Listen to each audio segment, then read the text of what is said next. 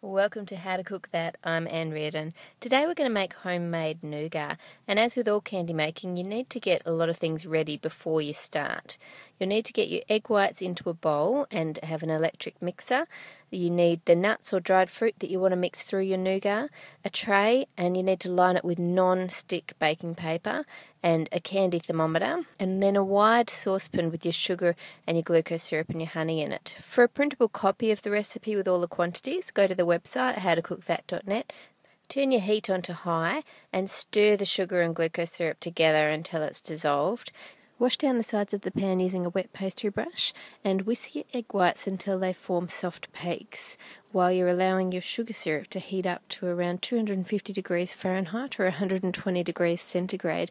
Turn the beaters back on and slowly pour in 3 scoops of your hot sugar syrup into your egg whites, and then keep those beaters running while you return the pan to the heat and boil it without stirring until it reaches 300 degrees Fahrenheit or 150 degrees centigrade.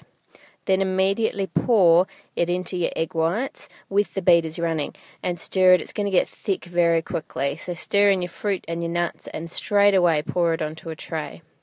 If you want flat bars, then place another sheet of non-stick baking paper over the top and flatten it out using a rolling pin. Leave the tray on the bench until it's completely cooled, and then turn out your nougat and peel the paper off it. And then using a very sharp knife, push down hard in a rocking type motion and cut through the nougat and cut it into bars.